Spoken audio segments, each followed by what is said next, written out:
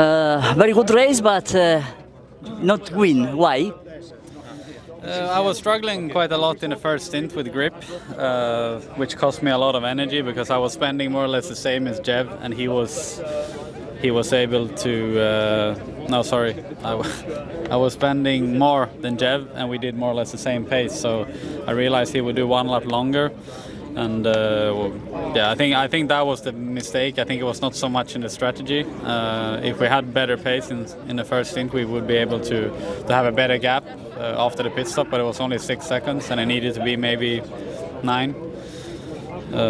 So, anyways, it was not really my point today to beat Jev. I was taking it quite easy when he came.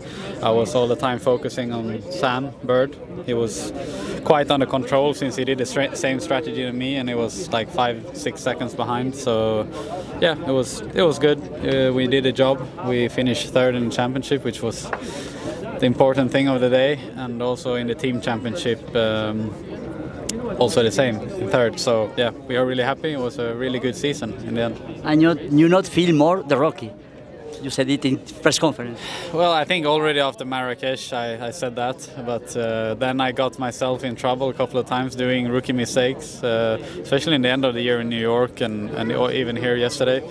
And it's the thing with these cars, you know, that they can catch you anytime, every moment. When you start to relax, feeling too confident, the mistake comes very quickly, and it's so unpredictable.